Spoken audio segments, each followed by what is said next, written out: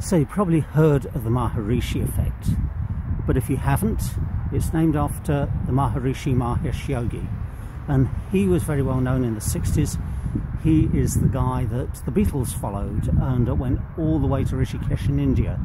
And you've probably seen the pictures that they took at the time with all the Beatles there in one form or another, but also the likes of Mick Jagger, Mike Love from the Beach Boys. All those people went to Rishikesh to see the Maharishi.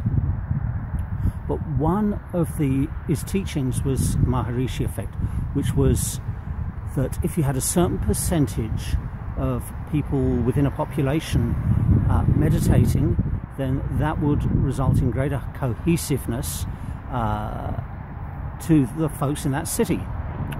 And they went off and they measured this, and they found 24 cities in the US where this actually happened, where they built up a number of meditators, several hundred in each case, somewhere between 200 and 400, and found that this actually correlated, that crime dropped in those cities.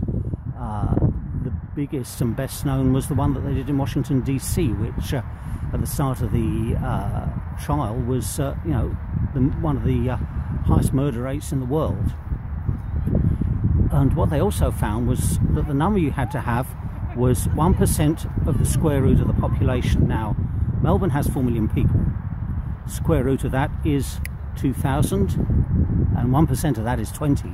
So it really isn't very many, but all of these trials had, in the hundreds, just to be sure. What's significant about that is that you don't have to be doing the Maharishi's transcendental meditation to get this effect. It'll work with other forms of meditation as well. And what really blew me away a couple of weeks ago was when in our mindfulness class we had one of our regular meditators come in and tell us how by doing the mindfulness regularly with us, but also taking it home and doing it daily, he was able to improve his relationships at home, improve his relationships at work, but he also saw a general lifting of morale at work and a general improvement in the dynamics in the family.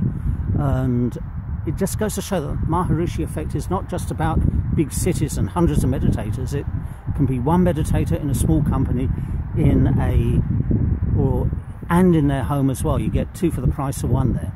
So if that's something that appeals to you, why not leave a comment at the end of this video, or perhaps find the links that I've put up elsewhere on this page, and come along to either our mindfulness class, which runs every Wednesday, or one of our lunchtime yoga classes as well, because there's a big meditative component in that as well.